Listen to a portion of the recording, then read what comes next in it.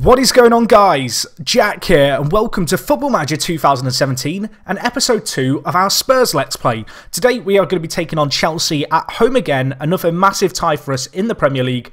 Going to be a real challenge, but before we do that, of course, we've got to recap what happened last time and talk about a few other little bits and pieces. So the first thing you may be noticing is everything is green.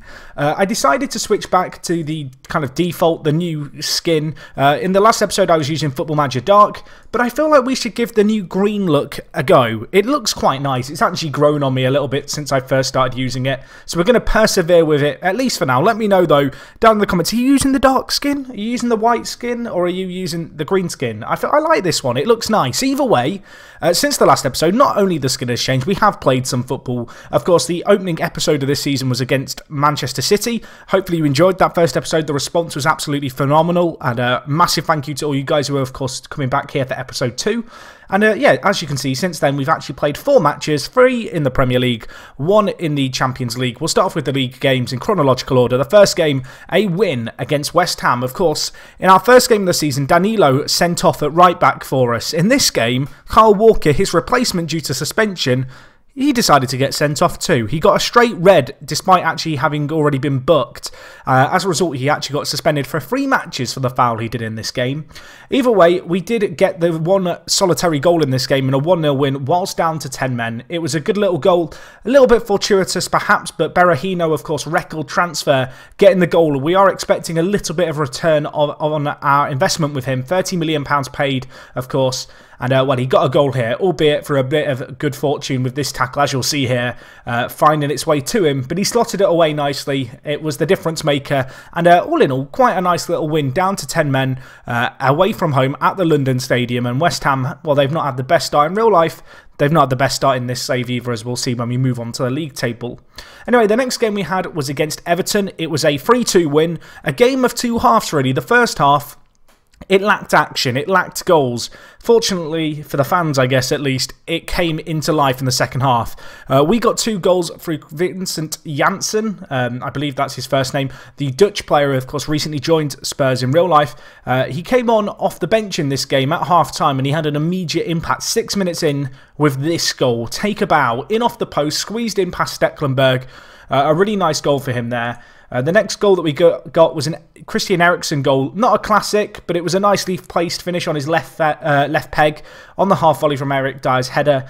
That, however, was quickly responded to in the 61st minute. We were caught on the counter-attack, and who else but Dimitar Berbatov to get the goal. I mean, yes, Berbatov, he's made a free transfer move to the Merseyside club, and he got a goal for them here alongside Lukaku, a player who at one point I was eyeing up during pre-season. Unfortunately, the asking price was a little too high for my liking, and well, I thought at one point in this game I was going to be regretting not picking him up because, as you can perhaps see here, immediately from the kickoff, we went up the other end and conceded again. This time, another counter-attack, really. Gareth Barry winning the ball well. Valencia with some blistering pace, and it was a near-post cross to Lukaku, which he squeezed in, well, as you can see there, that made it 2-2.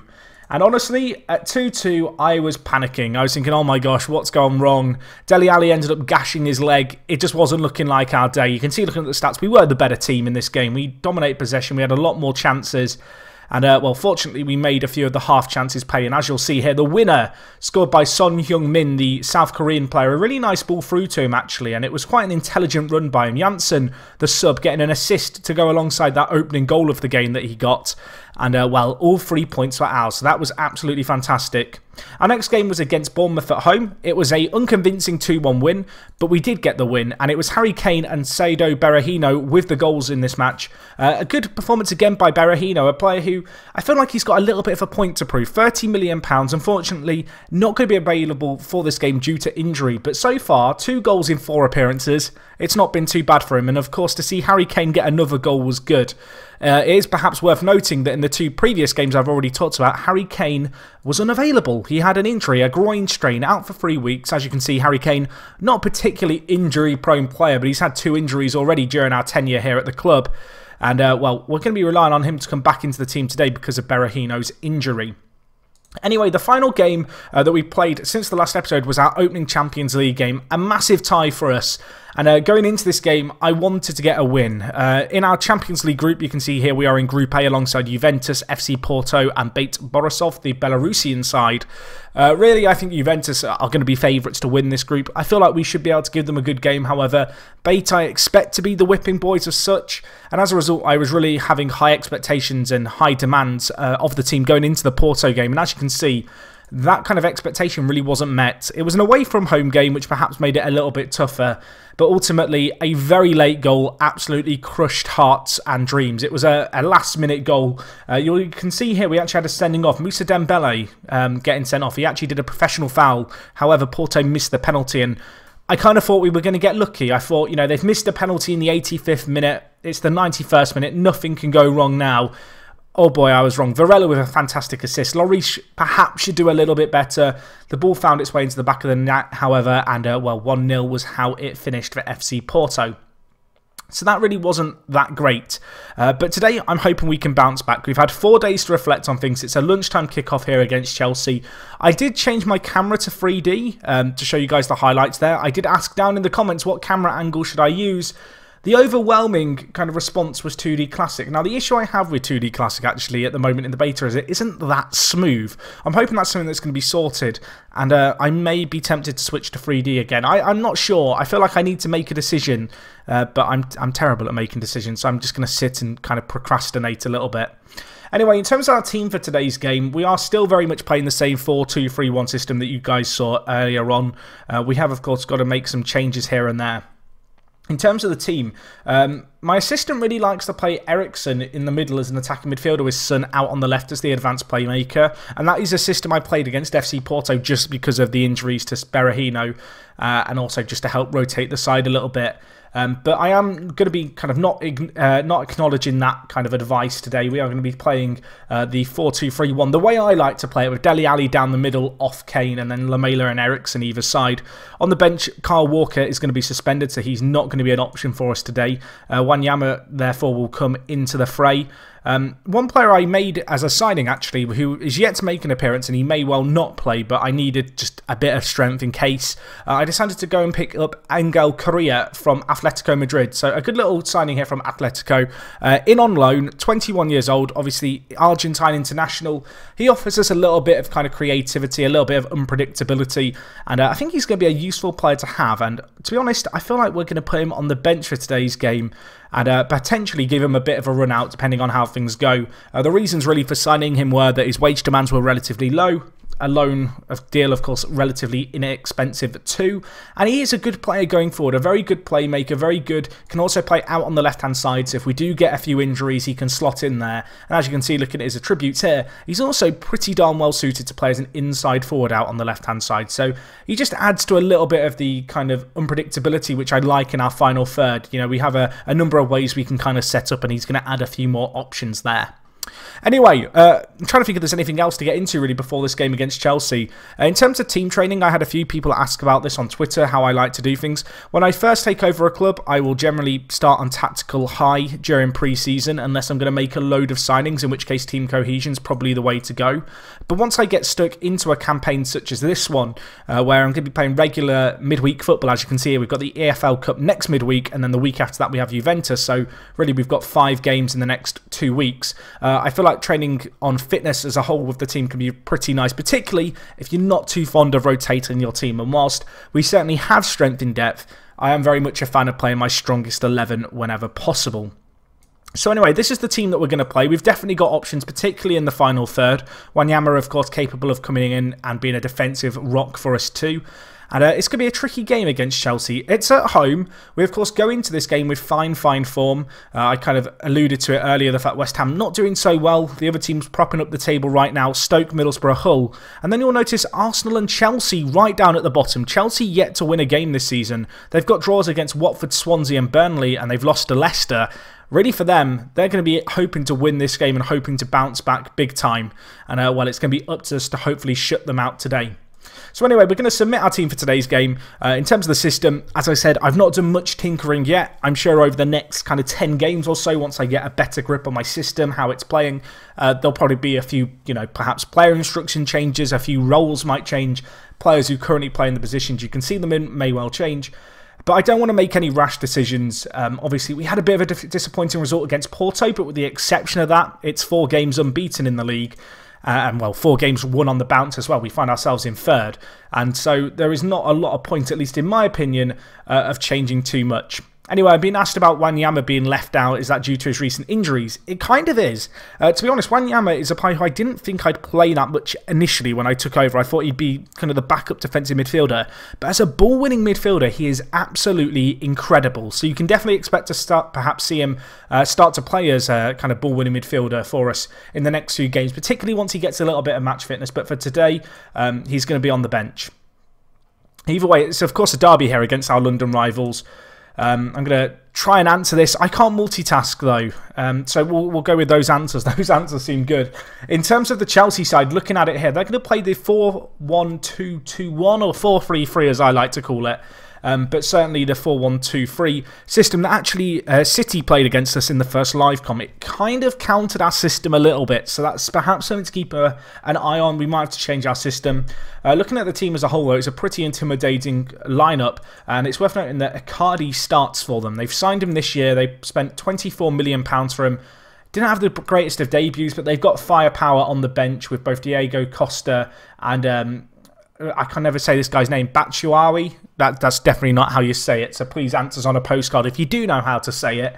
But looking at their team as a whole, it's a good team. Particularly in the final third, they've got some players who are very, very capable, who we are going to have to be wary of. But at the same time, we're in good form. I want to see the players kind of bounce back following that game against Porto, which was incredibly disappointing. And, well, we are lacking perhaps a little bit of fitness, but Chelsea, of course, fortunate in the sense they've not got Champions League football to contend with this year, so they should be relatively fit. So perhaps the edge goes slightly to Chelsea going into this game, despite the fact we are, of course, the team at home. So yeah, we are going to be playing on 2D Classic. For the goal replays, I've got it on behind goal low.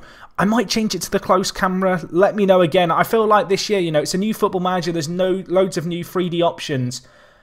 And Vertonghen, he had options. And he did that. Oscar with the goal. If you don't know, Mosca is a player from my save last year with a Gibraltarian side. That kind of slipped out, didn't it? Either way, let's see how we get on in this game. We need to bounce back. 30 seconds gone. I mean, we get to see that mistake nice and up close here, don't we, by Vertonghen. A shocking back pass, and Oscar just kind of latches onto it. And, well, this is a Chelsea side who haven't won a game yet this year. I want to do some damage against them. I want us to go out there and prove a point. And it's fair to say that so far in this game, we've not really done that. Danilo, number 13, a player worth keeping an eye on, of course, our new right-back. Sent off on his debut, looking for a better performance from him today. I had a few people ask in the first episode about squad numbers. Kane, please score. He does score. Harry Kane, we bite back immediately. It's our first shot of the game. It's our first goal as well. And we move top of the league. But no, what I was going to say was, I had a few people mention on the last episode about squad numbers. I'm going to hold my hands up. I'm guilty of this. I like to hit the auto number button. I don't really care about squad numbers that much in football. And so people were getting triggered by the fact that Harry Kane, as you could see there, was wearing number 22. People don't like that, apparently. I'm sorry to Spurs fans who find it offensive. I just don't care about numbers in FM. Really, Football Manager should change the algorithm for how auto number works so they're given their actual numbers in real life. If we want that to be a thing, I mean, because I'm too lazy to go and research and make sure everyone's numbered properly. But anyway, we're on the attack again here, although Cahill breaks down the play. Chelsea looking for that counter, of course. They've got Oscar, Willian and Icardi up top. Very pacey players. We are going to have to be wary of that. We've been caught on the counter against Porto, but we are on the attack here. Harry Kane. I don't know what Courtois is doing there. I assume it's Courtois in goal for them, but it was very questionable goalkeeping. Harry Kane scores again. He's got 2 more. Someone mentioned last episode, he got 2 goals against City, of course, in August. And Harry Kane, if you know, or if you don't know, he doesn't score in August or September. He's got 4 goals so far for us in 2 live comms against massive teams. And, well, that was a really nice finish by him too. Courtois in goal, definitely questionable, however. We're on the attack again here. Dembele, options on ahead, cutting inside. Eriksen hits it from range. What a goal that is. Goals galore here. It's 3-1. I kind of want 4. It's been a mad start to this game. We've taken a lot of the chances that came our way. And, well, the home crowd are in raptures. Dembele here, cutting inside, lays it off to Eriksen. First time, smashes it in off the post. What an angle that is to kind of see that goal flying. Christian Eriksen absolutely loved that one. Not the first kind of really nice goal he scored this year. He got that goal against Everton. It was the second of the game in that match. And he's got another one for us there. Another one for the Eriksen scrapbook. And he's on the ball. Speaking of the devil, Harry Kane looked offside. I don't think he is, though. Lays it back to Eriksen. Perhaps a man on the overlap. Can't get it away. Ivanovic wins the ball with Cahill now. Can we apply pressure? We can't. Icardi clean through. Lloris, though. What a save by the Frenchman. Stands tall. Doesn't let the ball pass him. And he's made it a crucial save for us there to really maintain that 2-goal margin that we have. Can we now counter? We've got a few men perhaps on the break. Unfortunately, not going to amount to anything. But so far, I think it's fair to say so good. I'm quite happy. Although Icardi, he's through now. He's hit the side netting. It's a good chance for him. He had no options in the middle, so he had to go alone. And, well, you'd have to say, despite Chelsea's kind of amount of chances, we're the team with the goals. And we might have another one here. Dyer, back post. It's cleared away. Harry Kane with the first half hat-trick. What the hell is happening? It's his 6th goal of the season. Chelsea, they're in trouble. They've not won a game yet this season, and they might not win another one here, despite our best efforts to give them a leg up in this game with that 32nd goal. We've bounced back well, and Harry Kane, he slots it away. John Terry, he just can't keep up. It's a bit of English-on-English action in the centre of the pitch there. And, well, I think it's fair to say John Terry, he's not got Harry Kane in his pocket. If anything, Harry Kane has John Terry in his pocket. It's been that kind of first half. That was a half chance for them there, actually. It was given as a clear-cut chance. It was Oscar, I think, out on the right hand side with the long-range effort. Unfortunately, dealt with. But now, unfortunately for us, Moussa Dembele decides to lose his temper, and he got sent off against FC Porto midweek. He's now given away a penalty, and again, we perhaps give Chelsea a lifeline into this game. 3-goal margin is comfortable, 2-goal margin, still with a half of football left to play, a little bit less comfortable. Icardi slots it home, gets his first goal of the season. It's his first goal for Chelsea as well from the penalty spot. And, well, Chelsea perhaps with a lifeline being thrown in their direction. 2 goals we've conceded, both very much of our own doing. And, well, if it wasn't for the efforts, I guess, going forward, we'd be in a little bit more trouble than we are right now. Anyway, Willian out on the left-hand side. Might be another chance here before half-time. Mad kind of first half so far. Willian, I mean, it's ambitious, isn't it, by the Brazilian there. Unfortunately, he skews it well wide to the despair of the Chelsea fans, but we don't mind that one little bit. Either way, great first half, 4-2 up. I want to say I couldn't ask for anything more. If I could ask for anything more, it'd be not to give away a penalty. It's worth noting, Dele Alli not having a great game again at centre attacking mid. He has struggled so far this season as an attacking midfielder on support. Part of me thinks maybe I should try him as a deeper play, you know, maybe play him as the deep line playmaker on defend, or maybe even try and kind of integrate a roaming playmaker into our system, because he could well play there. But maybe that's just a little bit of food for thought. Right now, though, I can't really think about that too much because we've got a game to focus on. And to be honest, it's been a great first half. Harry Kane with a hat-trick, Eriksen with a goal too. We've looked very potent going forward. We do need to definitely tighten up defensively. But, well, going into the second half, we are the team very much on top in this game. Statistically, it's been very close. It's really been just the clinicalness of our strikers and really kind of them providing a clinic of how to finish, which sees us ahead in this game. We've got a set piece. Eric Dyer, the man trying to latch onto it. Oscar clears it only as far as Dembele, who gave away the penalty. He's got some redeeming to do. Eriksen now being driven away from the goal, but nice bit of build-up play here. Dele Alli, can he make amends? Can he finish it? He can't. He hits it straight at Courtois. And, well, that is a little bit disappointing, isn't it? A chance on the hour mark to really kind of hopefully seal the deal. I feel like if we can get a 5th goal now, it's probably game over. Unfortunately there, we've squandered a very, very good opportunity. 20 minutes left, Dele Alli struggling a little bit. I'm going to give Angel Correa his debut here. It's going to be a short debut really at 20 minutes, but his match fitness just isn't that great yet in terms of his sharpness, 59%. He's going to need a little bit more football. Lamela's done okay, as has our entire midfield really. I'm going to take off Eriksen and bring in Wanyama. Again, similar reason to Correa. Needs a little bit of match sharpness. Give him 20 minutes here. He's a very good player defensively. I've talked about the fact Wanyama may well be a player who comes in and starts more regularly in that kind of ball-winning midfielder role within our 4-2-3-1 system. And we're going to give him a little bit of time to shine here. Either way, it's actually Chelsea coming forward. 10 minutes left. The game isn't over if they can get a goal in the next 5 or so minutes. You'd feel like there'd be a bit of pressure and a bit of squeaky bum time commencing. Wanyama, though, fantastic tackle there. Eriksson plays up to Angel Correa, who lays it off to Wanyama. Number 23, of course, the new man on the block, looking to have an immediate impact if he can. Holding on to the ball nicely here. Unfortunately, the through ball to Kane intercepted. Nice idea, though, by our team. And now it's Chelsea bringing the ball forward. Danny Rose, though, great tackle by him. Up to Correa, who lays it off to Harry Kane, who, of course, would be looking for a 4th goal. Lamela now. There's options on the overlap. Harry Kane doesn't need options, though. He makes it 5-2. It's his 7th goal of the season. And it's been a masterclass by Harry Kane. 4 goals. Count them. Fantastic. Lamela, really nice ball through here. Harry Kane running off his man well. Cahill this time in his pocket. Appealing for the offside. It wasn't given. And while we've scored 5 goals at home against Chelsea, really couldn't ask for anything more than that. Defensively, yes, we've been questionable. And on another day, perhaps we would have been punished more if we'd given away a penalty in that short back pass. But really, in this game, we've shown our class going forward. Harry Kane has been incredible for us. And I've never really had a chance to use Harry Kane in Football Manager, so I'm already enjoying this. I'm hoping maybe he can get a 5th. Is that greedy to want a 5th? Perhaps. Chelsea with possession.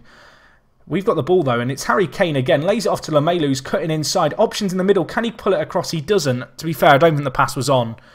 Defenders did well to get across there, and unfortunately, Lamela skews the shot wide.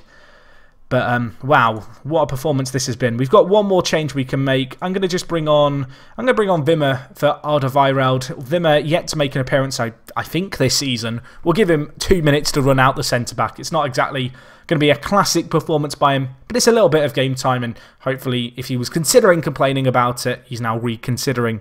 Either way, Diego Costa scores. Maybe I shouldn't have brought on Wimmer. 20 seconds left, though. In fact, less than that. There's no chance of Chelsea getting back into this game. The fact we've conceded 3, a little bit concerning. Fortunately for us, though, Kane's bailed us out. Diego Costa, big header at the back post. Lloris can't quite get across. And, well, Chelsea, they've scored 3. They've not won. I don't think many people would have predicted that to have happened at the start of this match. But that is the way it's played out. And, well, we are going to be top of the league, I do believe, due to the fact we are playing the earlier of the Saturday kickoffs. What a game that is. 5-3 the score. A very, very convincing performance, really. The game, for a large portion of the game, kind of was in our control. And, yeah, we can't fault the players one little bit there. We go top of the league. 13 goals scored in 5 games. 7 goals conceded in 5. Perhaps a little bit of food for thought there. But Harry Kane, the man of the moment, scoring 4 against Chelsea at White Hart Lane. What a performance by the young English striker. Hopefully we can have more of that over the coming games. Anyway, guys, in terms of when we'll be back for the next episode, I think we're going to do a live comm against Juventus in the Champions League. It's only 3 games away, so it's not in the too distant future, but I think that could be a pretty important game for us, particularly given the fact we lost to Porto in the opening game. Looking slightly further ahead than that, we've got games against Manchester United and Liverpool coming up.